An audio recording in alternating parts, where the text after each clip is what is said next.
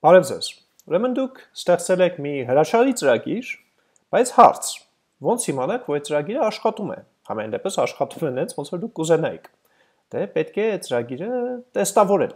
Ուրեմն ինչպես կարելի է տեստավորել։ Ու ամենապարզ վարիանտը դա ուրեմն բացենք մեր ծրագիրը եւ սկսել աշխատել իր հետ, ինչպես որ ցանկացած ուրիշ օգտագործողը, ինչպես որ user։ Այսինքն մենք կարող ենք ստեղ փորձենք register անենք, ասենք գրենք 1 2 3 register անենք ու ասենք հայ էլի մտավ ու մեզ route արեց login լավ է հիմա հետո փորձենք login անել այդ register արած պարամետրներով եւ հայ էլի մտանք հետո փորձենք ավելացնել ինչ որ a b c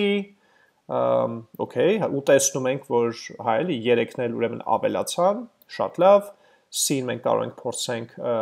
ջնջել այսպես clear completed այո, ջնջվեց, clear all, բոլորը ջնջվեցին և login-ի ժամանակ հետ բերեց մեզ login։ Այդ ամեն ինչը աշխատեց։ Եվ մենք տեսնում ենք դա աշխատեց, որտեղ մենք նստած manual, քայլ առ քայլ, քլիկ անելով, գրելով և այլն, այդ ամենը տեստավորեցինք։ Բայց խնդիրը նրանում է, որ երբ որ մեր ծրագիրը սկսի աճել,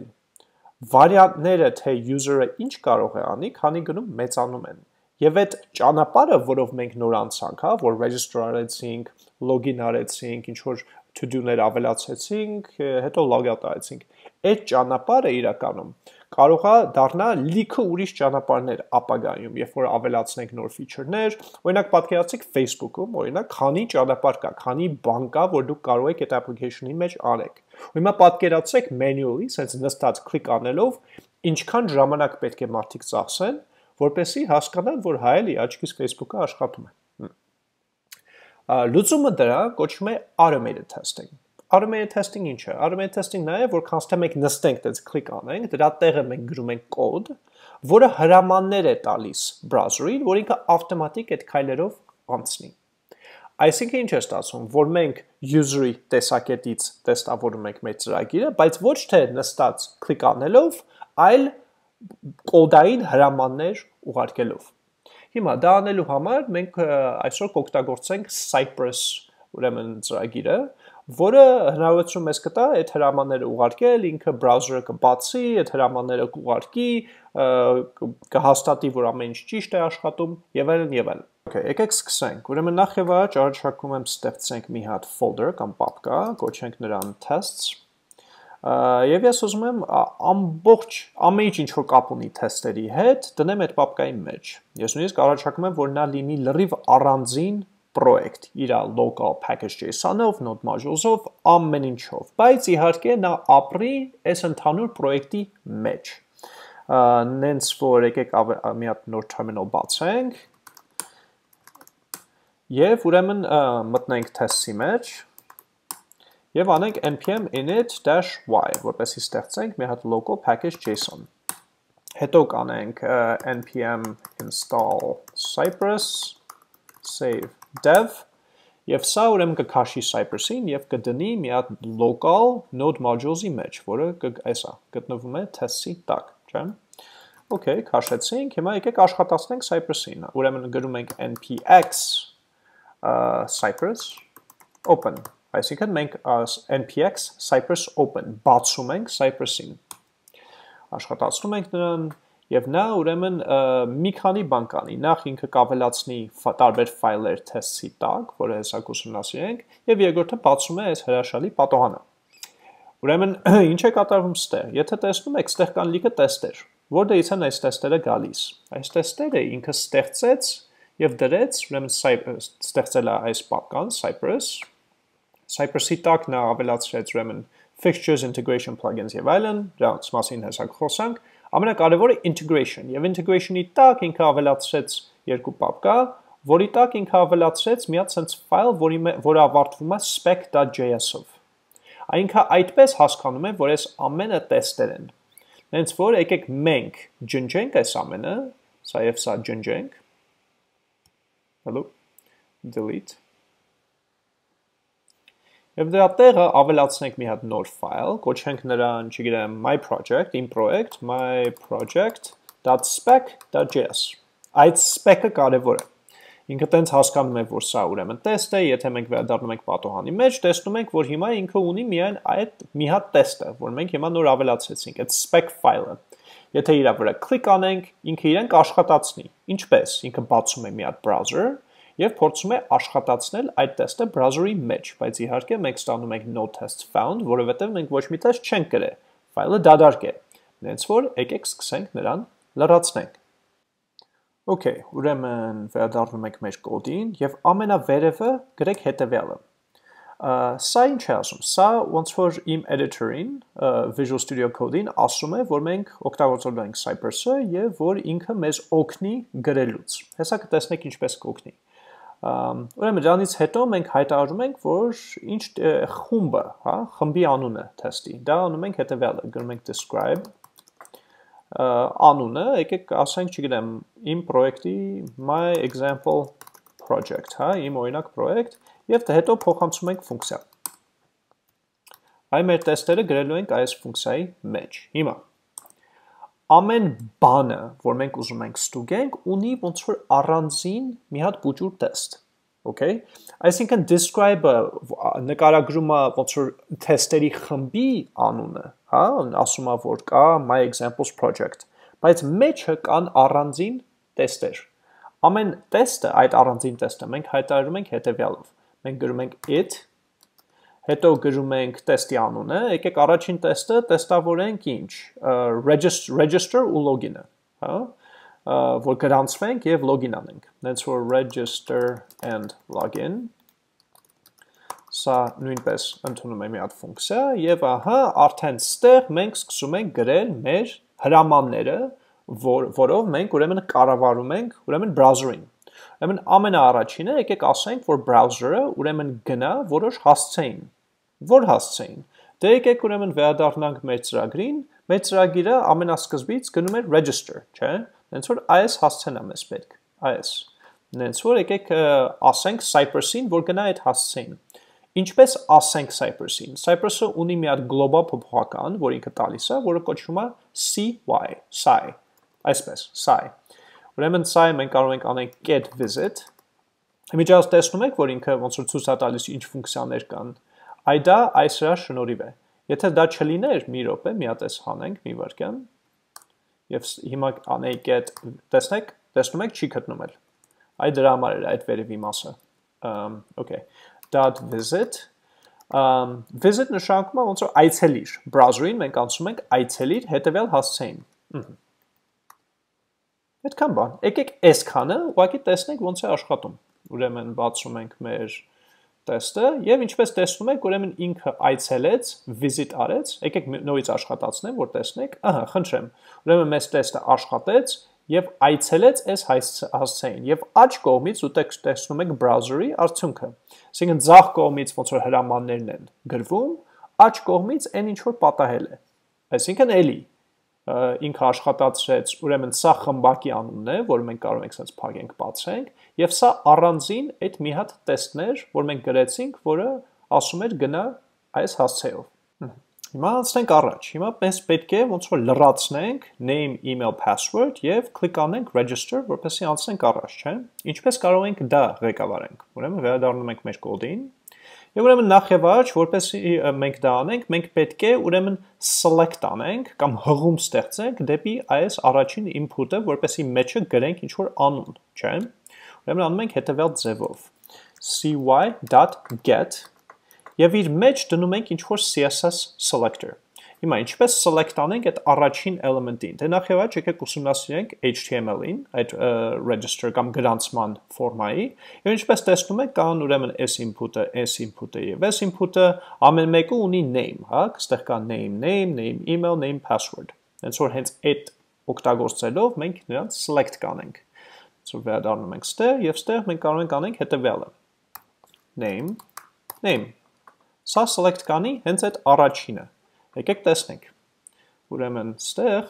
աշխատացրեց, ինչպես տեսնում եք, աշխատացրեց երկու հրաման։ Առաջին հրամանը ուրեմն բերեց մեզ այս հղմանը, չէ, այսինքն browser-ին բերեց այդ հասցեին։ Երկրորդը, ինչպես տեսնում եք, select արեց, տեսնում եք, երբ որ մուկը վրան եմ պահում, ինքը ոնց որ գույնը փոխում է։ Այսինքն, պարզ է, որ մենք ճիշտ element-ի ենք, հղել։ Հիմա եկեք իր մեջ գրենք, իր մեջ տպենք։ Տպել անգլերեն ոնց է, type, չէ։ Հենց որ մենք կանենք get type։ Եվ ինչ տպենք մեջը, ինչ որ text, օրինակ Joe Schmo։ Եթե դա աշխատացնենք, մենք ինչպես տեսնում եք գրվեց Joe Schmo։ Մի հատ էլ աշխատացնեմ, որ տեսնեք, ուպ, գրեց Joe Schmo։ Հասկացաք, չէ։ Այսինքն էլի, ինչ ստացվեց, որ մենք եկանք այս հասցեին, հղում ստեղծեցինք այդ էլեմենտին եւ գրեցինք ստեղ ուրեմն after եթե սխմենք Joe Schmo։ Ստեղ կա before, այսինքն միջև այդ հրամանը աշխատելը եւ after, այդ հրամանը աշխատելուց հետո, okay։ Okay, դե հիմա նույնը մենք պետք է անենք email-ի ու password-ի համար, չէ։ Okay, ուրեմն անում ենք cy.get ուրեմն name email իրա մեջ տպում ենք ինչ-որ մի email հասցե, ուրեմն թող լինի ինչ, չգիտեմ, Joe, եկեք մի հատ random թիվ ավելացնենք, որպեսզի միշտ նույն մարդուն չգրանցենք, random, at gmail.com, ասենք թե տենց, ու password-ն էլ թող լինի նույնը, cy.get ուրեմն name password .type ու թող parole-ն էլ լինի 1-2-3, ինչու չէ։ Okay, եկեք այդքանը տեսնենք, ոնց է աշխատում։ Հավեսա չէ։ Լավ, հիմա պետք է այս կոճակի վրա click անել, չէ՞, հենց որ եկեք select անենք այդ կոճակին, հենց որ cy.get էլի, այս selector-ները ընդհանրապես CSS selector-ներ են, հենց որ եթե CSS հասկանում եք, այս հեշտ է։ Ստեղ գրում ենք ուրեմն button, եկեք գրենք type submit, չէ՞, եթե նորից ստեղ նայենք, ստեղ կար կոճակ, որը ուներ type submit, չէ՞։ Հենց որ մենք ստեղ ասում ենք button type submit, ահա։ Ու իրա վրա պետք է ինչ անել, click անել, չէ՞, dot click։ Դրանից հեշտ բան։ Եթե դա աշխատացնենք, ահա, խնդրեմ, այս ամենը աշխատեց, վերջում click արվեց եւ route արեց դեպի login, okay։ Լավ, իսկ հիմա login-ի մեջ էլ պետք է ուրեմն login անենք, չէ՞, այսինքն պետք է լրացնենք այդ ամեն ինչը եւ այլն, բայց եւ նաեւ եկեք հաստատենք, որ ինքը իրոք եկավ հասավ login։ Դա էլ է, չէ՞, test, դա էլ պետք է հաստատենք։ Հենց որ եկեք ստեղ անենք հետեւյալը, cy.location, այսինքն location-ը այնտեղը browser-ի հասցեի, հա, այդ location-ը, path name-ը դա եթե ունենք հասցե ինչ-որ http ինչ ինչ-որ թվերով, չէ, colon ինչ-որ մի port, /login, չէ, այս վերջին այս /s-իմիջ, այդ path name-ն է, հենց որ եկեք սա հանենք ստեղից, ու հաստատենք, որ դա պետք է որ լինի login, բայց ոնց հաստատենք դա, հետևյալ ձևով, գրում ենք should նշանակում է պետք է որ, okay, should պետք է որ ինչ, հավասար լինի login-ին, չէ, նենց որ equal login-ին, այսպես, okay, և երբ որ մենք login մտնենք, հետո login-ի մեջ մենք պետք է ուրեմն լրացնենք, ուրեմն email-ը ու parole-ը, որպեսզի անցնենք առաջ, չէ, այսինքն, եթե մենք վերադառնանք ստեղ, ահա, խնդրեմ, ուրեմն եկանք հասանք /login ու ճիշտ է, /login-ը, տեսնում եք, ստեղ /login ու իրոք, այդ ճիշտ է։ Ուրեմն եկանք հասանք ստեղ։ Այս որ գրած է assert, դա նշանակում է, որ մենք ինչ-որ ստուգել ենք, որ ինչ-որ մի բան պետք է, որ ինչ-որ մի ձև լինի, և քանի որ կանաչ է, մենք գիտենք, որ ամեն ինչ լավ է, այն է ինչպես, որ մենք պատկերացնում ենք։ Հիմա մենք պետք է լրացնենք email password և click անենք login, չէ։ Դե պարզվում է, որ ուրեմն այս ֆորման, այս login-ի, շատ նման է register ֆորմային, ինքն էլ ունի ուրեմն email password login, ուղղակի name չունի, ընդհանրապես դա։ Հենց որ մենք կարող ենք լիքը բան ստեղից copy paste անենք, օրինակ S3-ը copy անենք եւ paste անենք ստեղ։ Բայց ստեղ խնդիր կա, որովհետեւ ստեղ մենք automatic email ենք ստեղծում, ստեղ էլ ենք նոր email ստեղծում։ Տենց չեղա, մենք պետք է նույն email-ով login անենք, չէ՞, հենց որ const email թող լինի սա։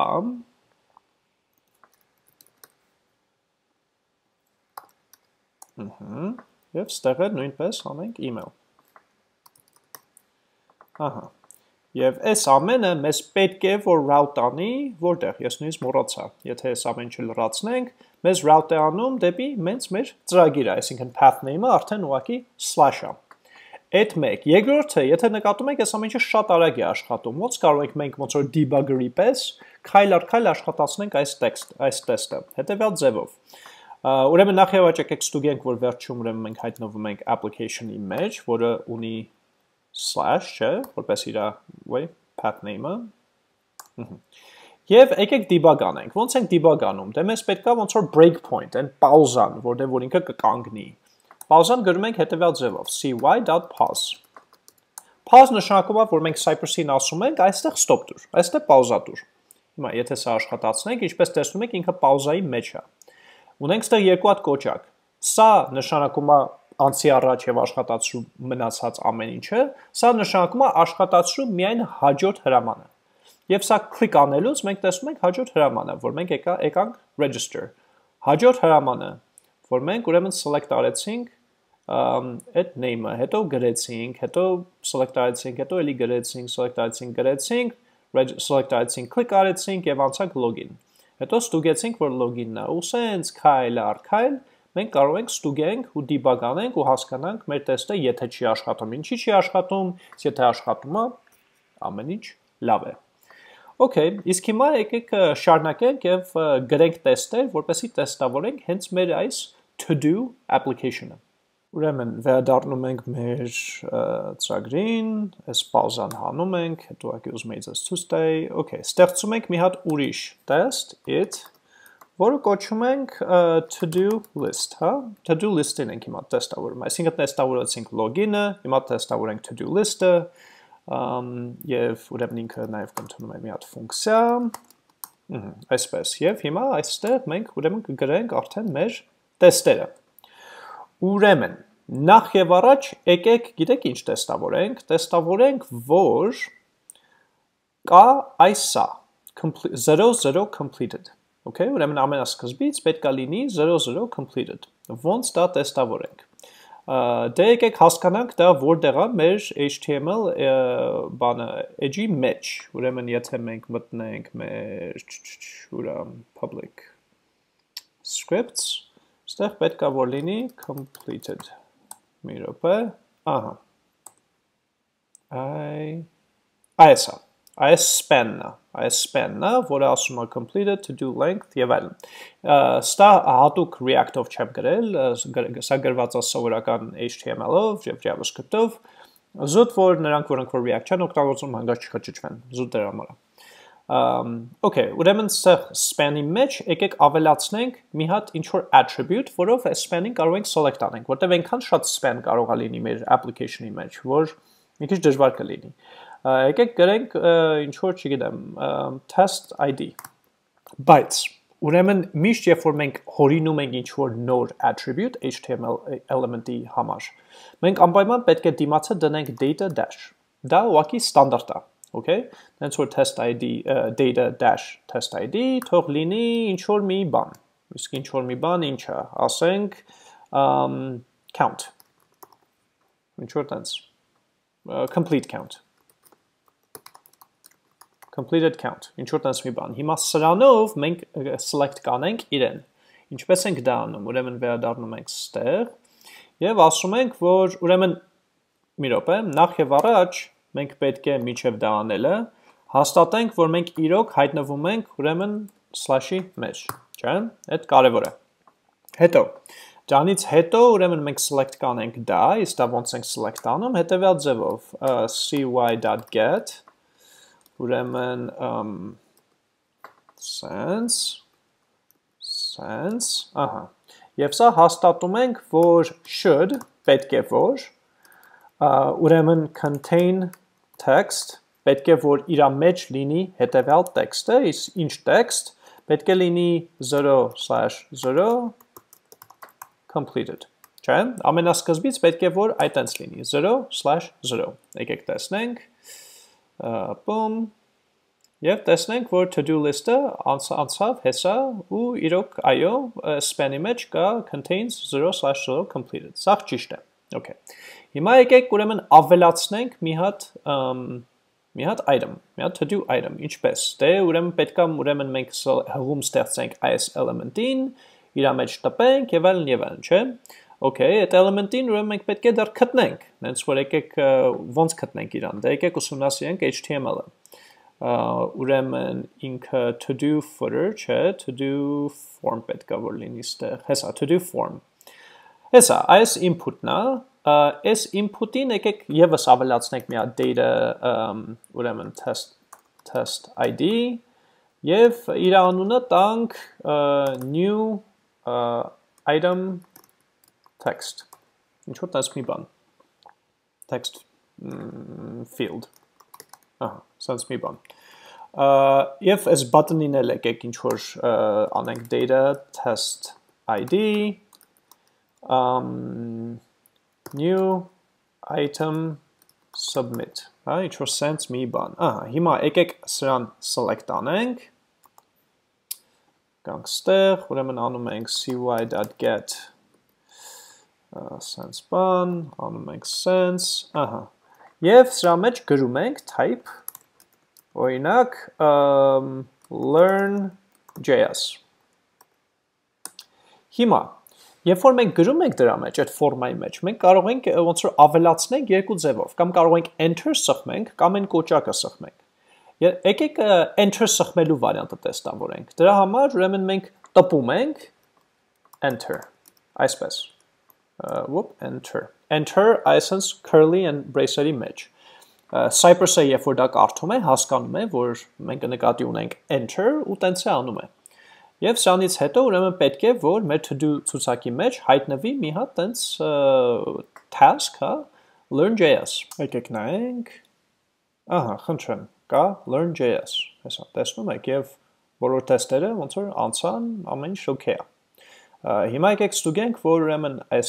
հաշիվը անցել է 0-1-ին, այլ ոչ թե 0-0-ին, հենց որ եկեք այս նորից կարող ենք copy անենք ստեղից, և այս անգամ ստուգենք, որ իրեք ինչ եկեք սենց գրենք, որ ավելի հեշտ լինի,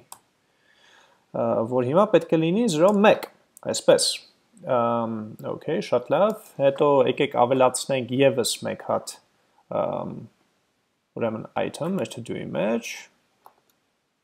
մի րոպե, եկեք learn CSS, բայց այս անգամ ոչ թե enter-ով ստեղծենք, այլ են կոճակը սխմենք, են կոճակի աննը ճիշտ ասած մոռացա, որ էր մեր ֆորմը, մի րոպե, հեսեր, այս այ է մեզ պետք, հենց որ վերադառնում ենք ստեղ և անում ենք cy.get, մեջը դնում ենք սա և ասում ենք դա .click, այդքան բան, և հիմա ուրեմն մենք պետք է, որ, ու դրանից հետո պետք է լինի 0-2, չեմ, 0-2, որ սենց մի բան, հիմա ստուգենք, հենց հավես է, շատ սիրում եմ, էլի, նայեմ ոնց է app-ը աշխատում, և ինչպես տեսնում եք, հիմա ունենք մենք learn.js և learn CSS, Okay, հիմա եկեք clear completed-ը ստուգենք, այսինքն ստեղ եթե մենք click անենք և ստեղ click անենք, ինքը պետք է այսինքն ջնջի, չէ՞, հիմա դա եկեք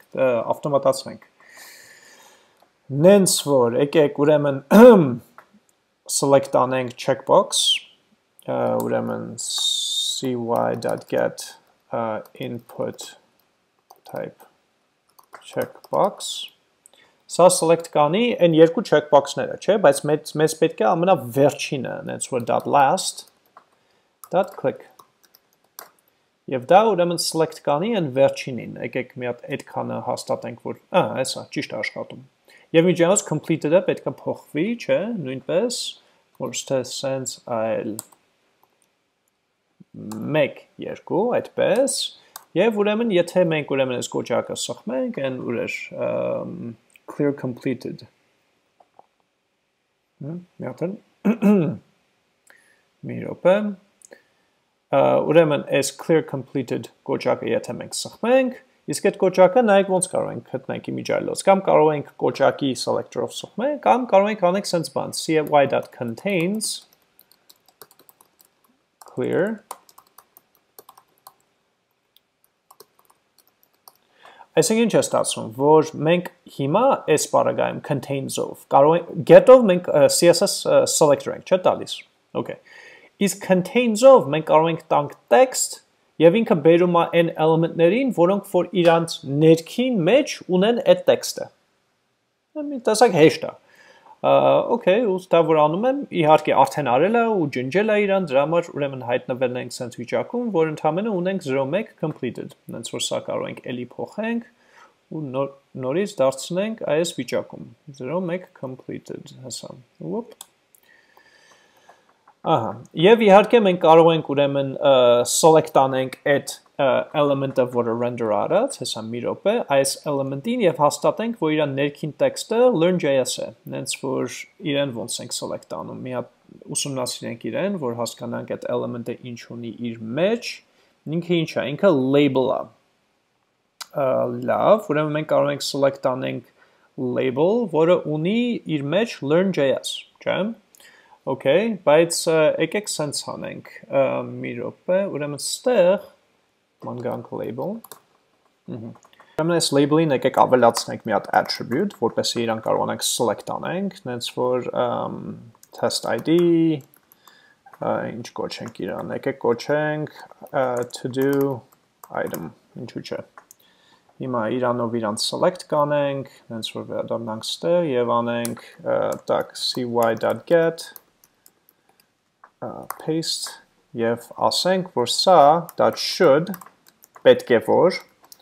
contain.text պետք է որ իրա մեջ text ունենա, ինչ էր, մի րոպե, learn.js, չէ, learn.js, կարծում եմ տենց էր, մի հատ տեսնենք տեստը աշխատում է, okay, հա, աշխատեց, ամեն ինչ լավ է, learn.js-ը մնաց, շատ լավ։ Հիմա եկեք նաև ստուգենք, որ clear all աշխատում է, բայց միջև դա անելը մենք մի բան արեցինք, որին դուրս չեկավ։ Ստեղ մենք select արեցինք բոլոր checkbox-ները։ Սա վտանգավոր է, որտեղ այս տիպի selector-ը select անում բառեբուն իմաստով բոլոր checkbox-ները ամբողջ edge-ի վրա, որոնք որ կարող է հայտնվեն ուրիշ տեղ, չէ, UI-ի մեջ։ Նենց որ այս տիպի select անելը մի քիչ վտանգավոր է, որտեղ ուրիշ developer եթե գա ու ինչ որ հանգած edge-ի վրա ուրիշ տեղ checkbox դնի, ամբողջ տեստը կցեղվի։ Նենց որ եկեք ավելի specific անենք, ավելի կոնկրետ selector անենք, նենց որ եկեք միայն checkbox-ները վերցնենք, որոնք որ այս սրա տակն են։ Okay, այսինքն այն label-ը, որ մենք ունենք, որը ունի test ID to do item, միայն checkbox-ները, որոնք որ գտնվում են այտենց label-ների տակ։ Դա շատ ավելի կոնկրետ բան է, selector-ը եւ հետեւաբար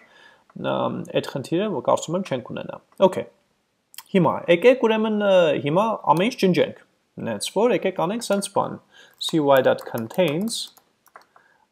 clear all .click Եվ հիմա sense որ անենք պետք է որ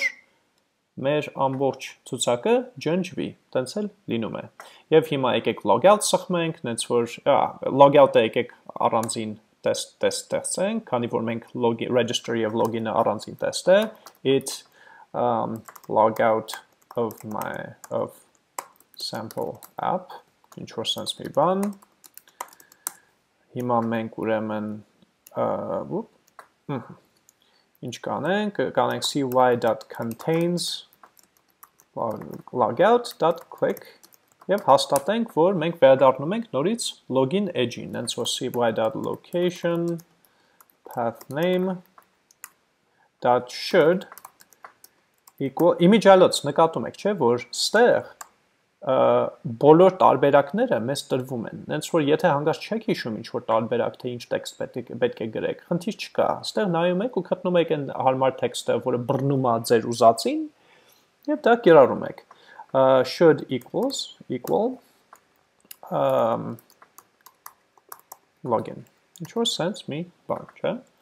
Հիմա եթե մենք գանք ստեղ, տեսնենք մեկ տեստերը ոնց են աշխատում, այդքան բան Այսինքն, այս առաջին տեստը, այսքանը, մեզ ցույց է տալիս, թե ինչպես կարելի է register անել, հետո login անել, չէ։